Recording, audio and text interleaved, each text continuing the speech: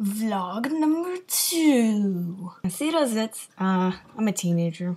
I can't help it. I'm sorry. You'll have to excuse it. He's misbehaving right now. Okay, I'll explain my dilemma very quickly. I'm in the SJYS orchestra, and it's a lot stricter than I thought it would be.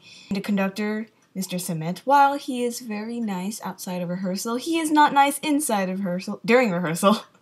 Oh, grammar. If you make a mistake, not only will he scold you, but he will also somewhat embarrass you, and I've been embarrassed a few times. But I want to stop that, and that what makes me grow. A few weeks ago, I read an article by Freudius Ray Wecker. Essentially what she said was, you take your weakness and exaggerate it during practice, and then play anyway. I know I have 2 problems. One of the problems is that when I play in the orchestra, I can't really hear myself. So according to Freudius, I should turn on music and then play anyway.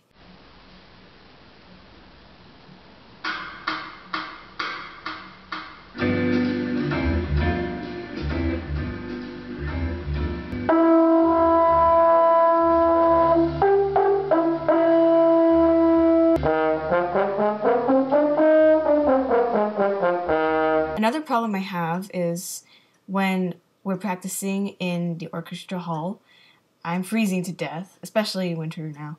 So according to Freudius, I should somehow make myself really cold and uncomfortable and then play anyway. That'll also block off the wonderful air support there, I guess. Where should I put this one? Should I put it? Oh God.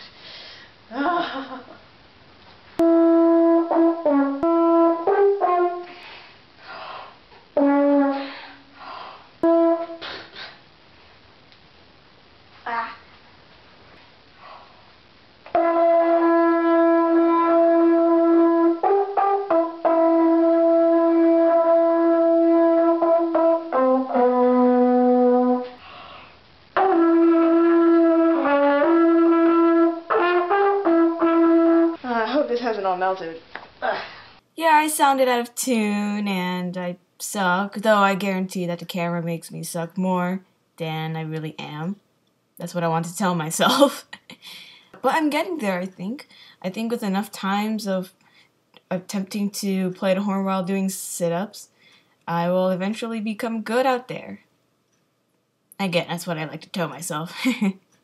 Thank you for watching this video.